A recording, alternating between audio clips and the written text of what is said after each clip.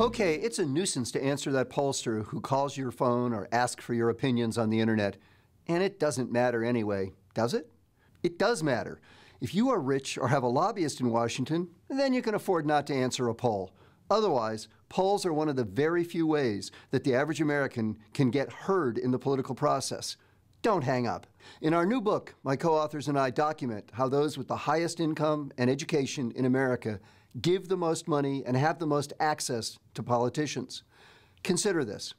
The top 1/5 of Americans in terms of education and income give 70% of all the dollars that people donate to politics. Everybody else, the remaining 8 out of every 10 people, give only 30%. Not surprisingly, politicians hear a lot more from the well-heeled and the highly educated than from the average person. And consider this. More than half of the lobbyists on Capitol Hill are hired by business groups, while fewer than 5% of the lobbyists represent workers, the blue and white-collar workers of this country who make up the vast middle class. In short, the average American has neither the money nor the access of the rich and the well-educated. So how do average Americans make themselves heard? One answer is to respond to pollsters. When George Gallup helped invent modern public opinion polling in the 1930s, he wrote that it could take the pulse of democracy. Polling was a method that would weigh the opinions of the farmer in Nebraska, the worker in Detroit, the poor person in Mississippi, and new citizens in Chicago, just as much as those of the bankers in New York, the Brahmins in Boston, the oil barons in Texas, and the movie moguls in Hollywood. But for this to work, two things had to happen. First, polling had to be truly representative. Second, it had to get the ear of decision makers. Good polls are representative, as long as you answer the phone or respond on the internet.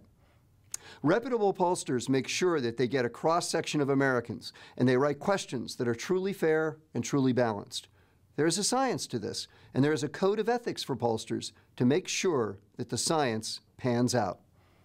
Before answering a poll, and before believing poll results, you should ask whether it is a scientific and representative poll, not just a convenience sample. Convenience samples are easy, but they are not representative. They're limited to a certain group, such as those viewing a particular television program, or those most interested in a topic. Scientific polls work hard to make sure that every type of person has an equal chance of being interviewed, so they are representative of all perspectives. Good polls also get the attention of decision makers.